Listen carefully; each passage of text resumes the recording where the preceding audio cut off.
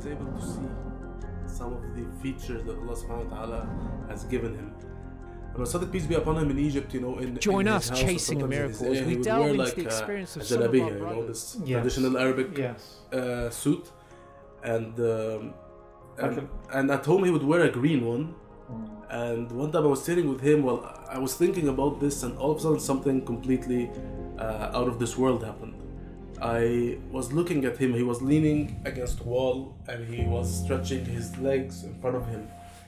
And all of a sudden I felt like he magnified so much.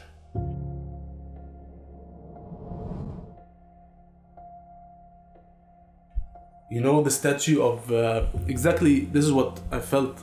You know the statue of the lying Buddha? Like a reclining Buddha. Exactly. Yes. In terms of proportion, you know? Yes. It was just, all of a sudden he became huge. Like I felt like either I shrunk or he, alayhi salam, expanded. Or maybe both. Yes, you know, and for a second there, I could see him like just huge. But it was still him, it was still the same features. Everything the same, the green galabiya, everything was the same. It's just like I was looking at him as if it kind of reflected how my mind was perceiving him now at the time. That he's so big, but it happened in my eyes. Yes. Visually, they became one. You know, like I was thinking about something in my mind, like how big he is. Whoa, he's so huge. He's the Mahdi alayhi salam, and then like his character reflecting through his image. Exactly. One of the main prayers or slogans of Islam is Allahu Akbar. Allahu Akbar means Allah is greater.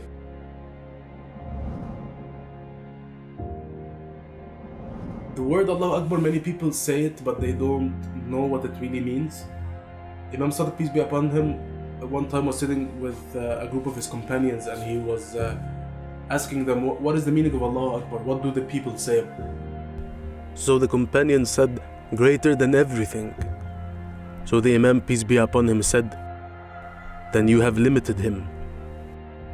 So then the companions asked, so what does it mean, Allahu Akbar? So Imam Sadiq, peace be upon him, answered, greater than to be described.